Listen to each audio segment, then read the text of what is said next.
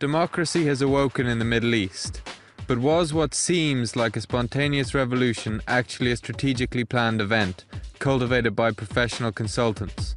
The events in North Africa are orchestrated down to the finest details. These revolution consultants are the worst nightmare of every regime. Here you can see the symbol of resistance. We are becoming the red flag for the secret police of these places. They mainly operate in countries in which the Western world has a clear interest. Hardly a coincidence, it seems.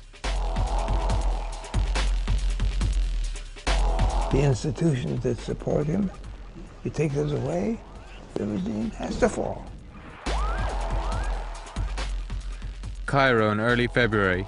The sudden appearance of the wild horsemen at this demonstration shocked the world over.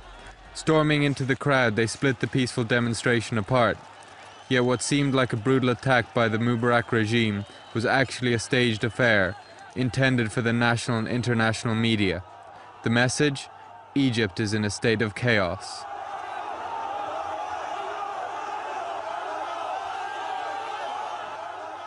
Provoked by these false attacks, demonstrators reacted with violence and the situation escalated.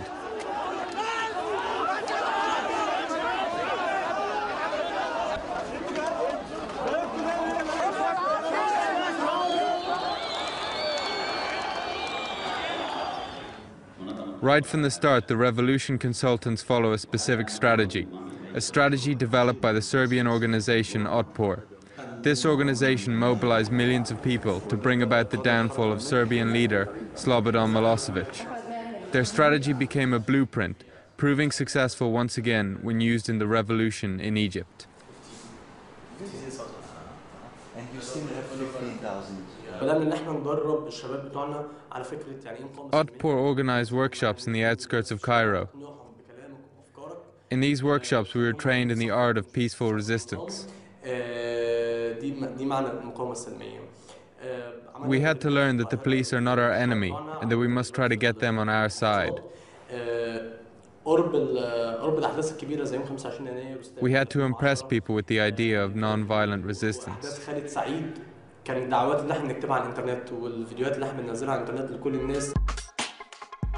Opposition movements from all over the world come here, to the Serbian capital Belgrade, to be educated in the art of overthrowing a dictatorship.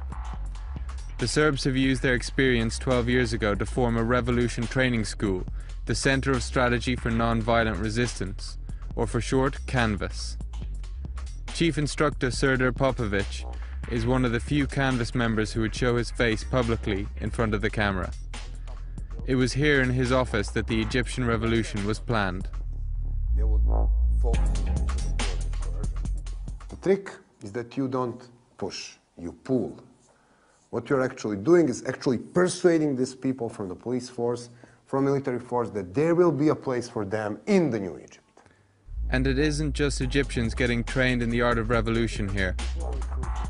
The part of our work now is focused back to Middle East because of the few reasons. First of all, the struggle is not over.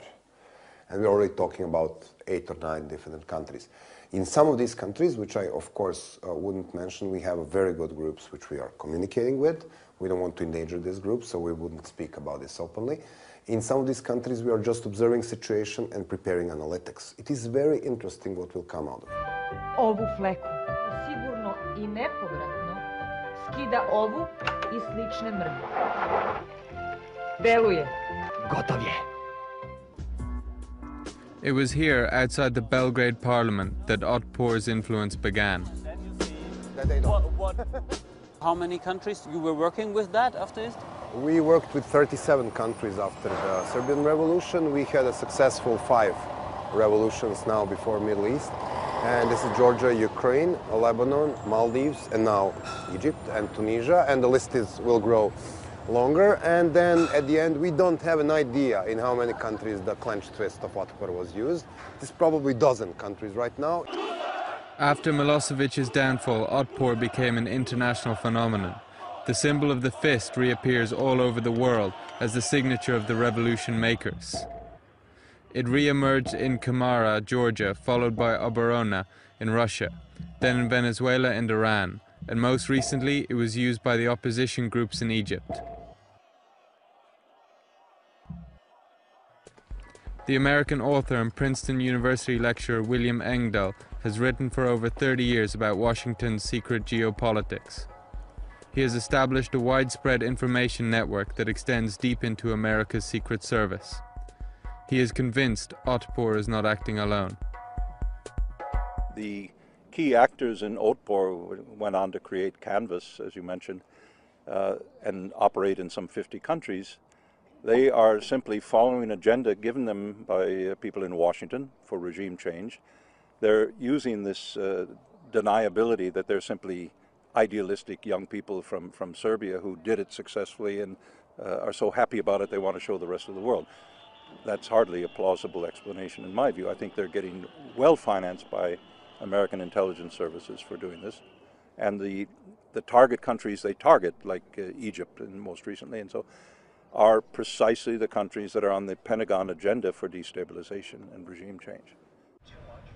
In New York, we are meeting again with Srda Popovic. We want to find out if the Otpor organization is actually following a secret agenda of the United States. The Otpor movement was indeed financed by American tax money during the Serbian Revolution, a fact that only became public knowledge after Milosevic's downfall. This chapter, however, is one that Otpor is keen to close.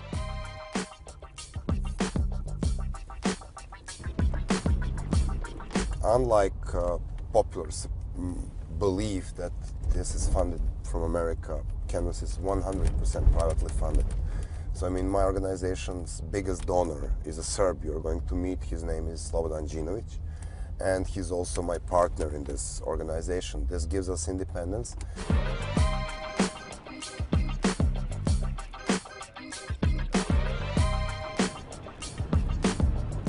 Our idea is, okay, let's use this momentum to try to build a kind of permanent institution. Let's see what we can do with great scholars. There are great scholars here in US, in Boston, here in New York. What if we can make a permanent international think tank which will brief the world on what is happening, so we make sure that the world won't get amazed next time the bunch of strategically organized kids cannot come out and kick down the guy like Mubarak. Columbia University has invited Popovic to speak as a guest lecturer. This is the Otpor thing from the top of our book, and this is the famous Associated Press photo of people protesting in Cairo. The guest from Serbia enlightens the students on the truth behind the changes in the Middle East. Who was actually behind it all? Popovic himself knew for years, but only now can he talk about it publicly. This was not spontaneous 19-day revolution. Forget about this illusion. This is, only very shallow understanding of things. They were there for a very long time. The young people of Arab world has awakened and understood that they are powerful.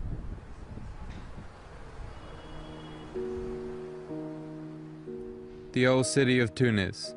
The Tunisians were the first in the Arab world to overthrow their government. Yet the euphoria about their dictator's downfall was hardly noticeable. The uncertainty of their political future left the Tunisian population anxious. For decades, the people of Tunisia were oppressed by Ben Ali's totalitarian ruling. These days, its people are agitated, overwhelmed by their freedom. The center of the town appears like a Roman forum. Everywhere there are heated discussions about politics. The new generation wants change. Most of the young people are well educated. They see themselves as Westerners.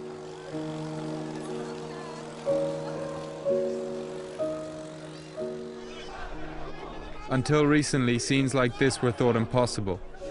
Suddenly the fear is gone, at least during the moment of revolt. The people are standing up.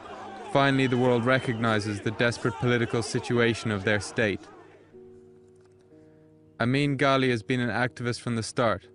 He shows us the photographs of a meeting in Morocco. This was the beginning of a long hoped-for change in Tunisian history.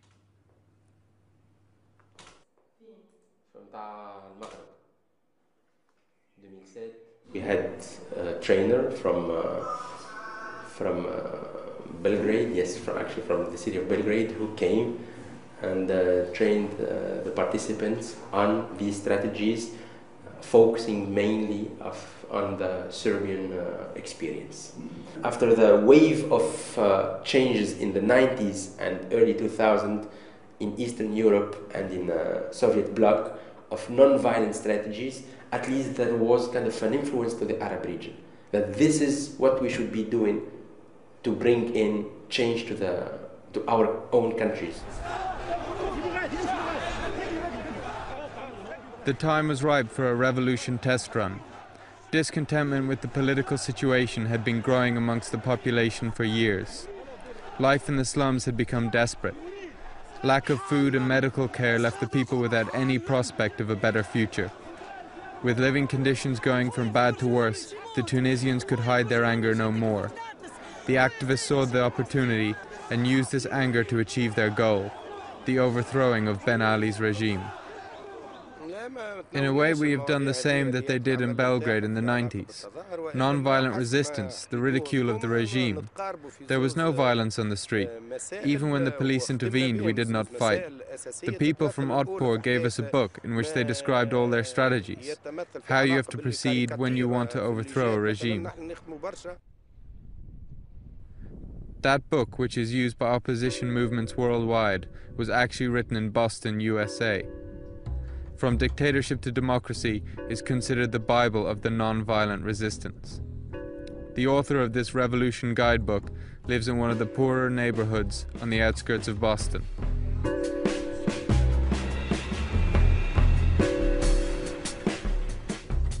It was 83-year-old Gene Sharp who wrote the masterpiece, first published in 1993. It contains 198 methods of non-violent action. And when people are not afraid, that dictatorship is in big trouble. Big trouble. Be stubborn. Based on basic human stubbornness. They refuse to do what they're told to do. They insist on doing what they're told not to do. And then you do that politically. And that's the essence. But the details are much more complicated. Gene Sharp taught for many years at Harvard University. His work describes various strategies from hunger strike to the unmasking of intelligence officials. His assistant, Jamila Rakip, is responsible for distributing Sharp's work. From Dictatorship to Democracy has been translated into 34 languages. This booklet is the Arabic version of From Dictatorship to Democracy, which is one of Gene Sharp's most important and widespread publications. It's been disseminated very, very widely, this Arabic version. So a few years ago, maybe perhaps 2 years ago, an individual had it printed by a publishing house in Beirut. Sharp's Guide to Revolution is feared by dictators around the world. Venezuela's President Chavez called Sharp a rabble-rouser in the service of the CIA. In Russia, the possession of the book is considered a hostile act against the government. The manuscript for that was in a printer in Moscow. And the FSB, the successor to the KGB, arrived. And he said, "What is this?" He looked at it. He said, "This is a bomb." Stopped the presses immediately. The presses were stopped. The people took the translation away with them. They went to a printer outside of Moscow, got it printed, and brought the copies back in. They went sale in 2 bookstores in Moscow. That within 2 or 3 weeks, mysteriously caught on fire. Now, with the internet, anybody has access to Sharp's revolution strategies. What Mr. Sharp one time called nonviolence as a method of warfare. And they are going in every place since the end of the Cold War to destabilize regimes which offer resistance to this larger agenda, the globalization agenda as Washington defines it. So are all of these revolutions actually initiated by the Americans? We can look back at what happened during the Orange Revolution in the Ukraine for evidence. The events that took place in Kiev in 2005 appear to endorse this assumption. Traditionally, Ukraine was part of Russia, but by the end of 2004, the tide had turned. The United States pumped millions of dollars into the opposition movements in favor of regime change. We are meeting with the 2 former leaders of the Ukraine Revolution. Just by being a member of the opposition movement PORA, they received significant sums of money, together with training in civil disobedience. Finally, they were given the book. Oh yes, the book by Gene Sharp. We all used it, and it connected us with everybody, with Otpor in Serbia, the opposition movement in Belarus, and Kamara in Georgia. It was in November 2004 when hundreds of thousands of people flooded Independence Square in Kiev and demanded Viktor Yushchenko for their president. At the end of the revolution, the crowd got what they demanded. Yushchenko became president due to the massive support he received from the Western world. We had a number of great examples of dramatizing as well as having fun on the streets. The revolution is a celebration. This is the spirit of Gene Sharp. Every movement becomes a brand with its own symbolism. Oranges in Ukraine, the Rose Revolution in Georgia, the Tulip Revolution in Kyrgyzstan, the Denim Revolution in Belarus. All different symbols, but with the same concept and the same sponsor, the United States of America. In my case, in 2004, I was heading a voter education campaign with a budget of $1 million. $1 million? Yeah, Yes. but not because American taxpayers wanted to protest Yanukovych, but because Yanukovych tried to steal the vote. The United States and the European Union and others, they are serious about democracy. After the revolution in Ukraine, Dmytro Potechin made a career from being a former activist. He now works as a revolution trainer. From his flat, he instructs the opposition movements in Iran, Russia, Belarus, and Egypt. Via Skype, he is able to stay in touch with all his clients.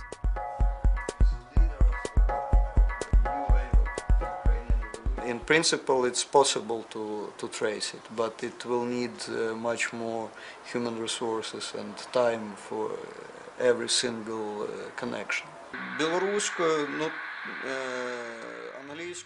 An activist from the opposition movement in Belarus is online. Dmytro is planning a workshop over there, which is not without its difficulties, as he is labeled persona non grata by the Belarus government. I got feeling that actually it's like concentration of a number of conflicts which cannot be resolved without mobilization. And it looks like it can happen the way it happened in Egypt. Some smaller country like Belarus, for instance, or Ukraine, and then we can get Russia. Back in Belgrade, Otpor trainer Ivan Marvic proudly presents his new gadget for resistance training.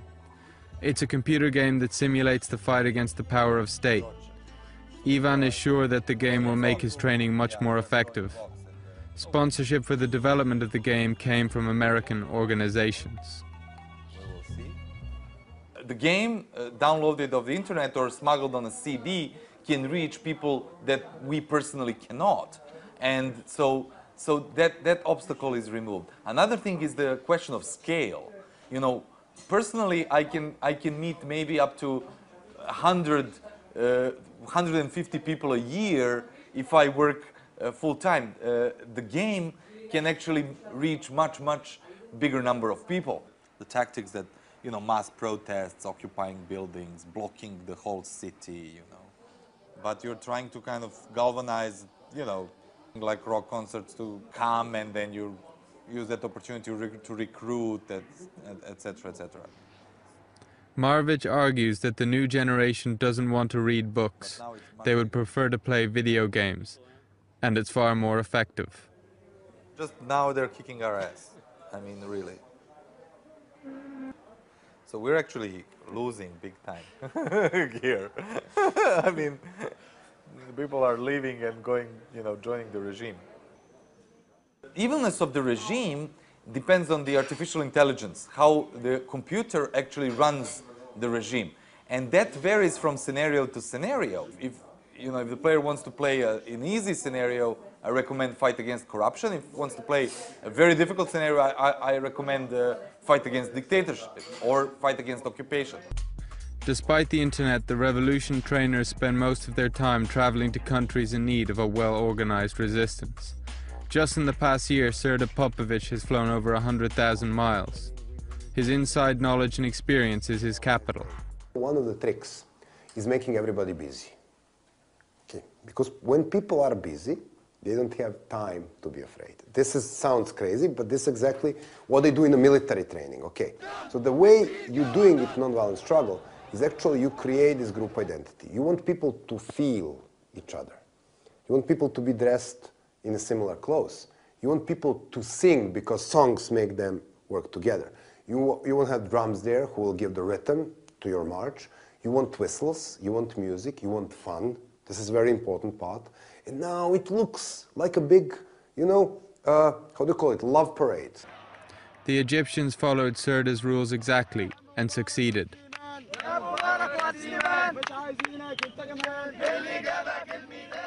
The whole world was watching as the people celebrated on Tahrir Square. The regime was powerless.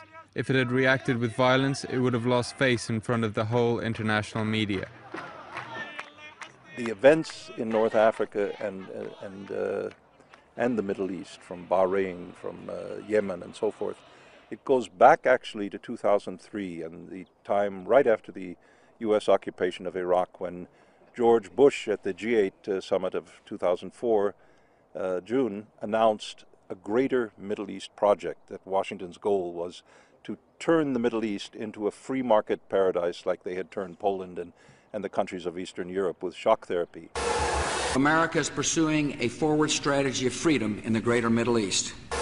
To diversify their economies, open their political systems. We must stand with democratic leaders and moderate reformers across the broader Middle East.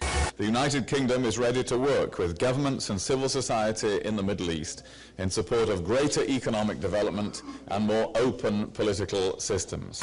From Damascus to Tehran, that freedom can be the future of every nation. You must not get the impression that what happens in the streets of Cairo at the moment is initiated by the Western world or other foreign states. The Iranian government produced this propaganda video.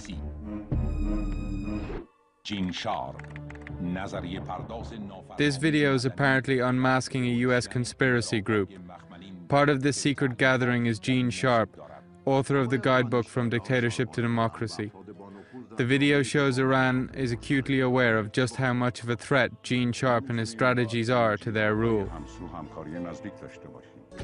Venezuela's President Hugo Chavez also voices his concerns. Mr. Cameraman, come close. Hear the symbol from Serbia, and hear the same in Venezuela in 2007. This is called a gentle coup.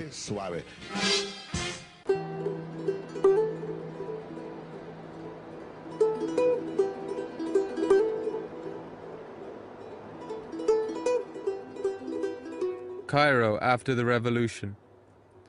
The city seems quiet despite recent sectarian violence. Remarkably few police or military forces are present. But everyday life is hard for the Egyptians. The constant fear of a counter-revolution is always at the forefront of their minds. Anyone and everyone is a suspect, a potential counter-revolutionary who wants to bring back the old regime. The old city is as vibrant as ever, only the tourists are missing. The people's thoughts revolve around their immediate future, the upcoming elections. What will democracy bring for them? The established political parties, the military, or the Islamic Brotherhood? And then what will be left from the spirit of the revolution, the hopes and dreams of the people of Egypt?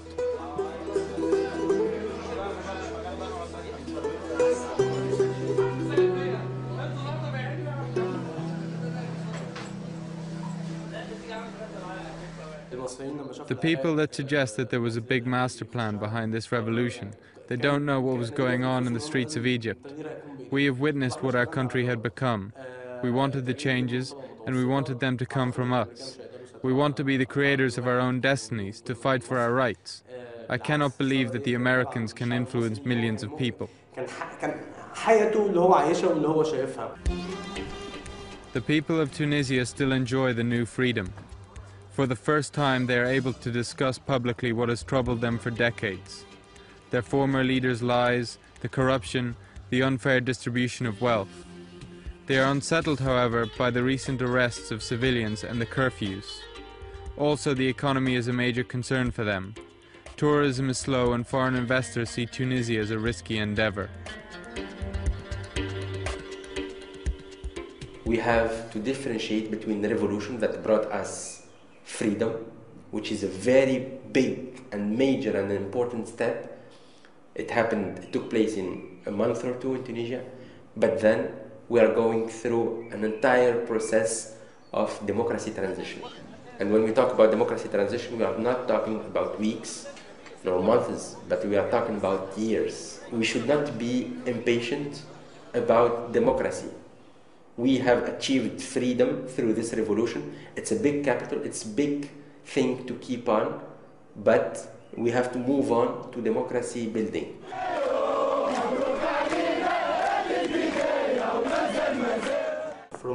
We are scared, especially looking at the example of Romania. There was a revolt against their regime, but then the old potentates came back into power. We feared that it could happen here. There have been talks about a counter-revolution. Everybody from the old regime involved in criminal activities must be brought to justice. The revolutionary road to democracy is one filled with many obstacles. Once the overthrowing of a government is accomplished, the hard work really starts. Civil liberties must be established and defended. For the revolution consultants, this has become a very lucrative business.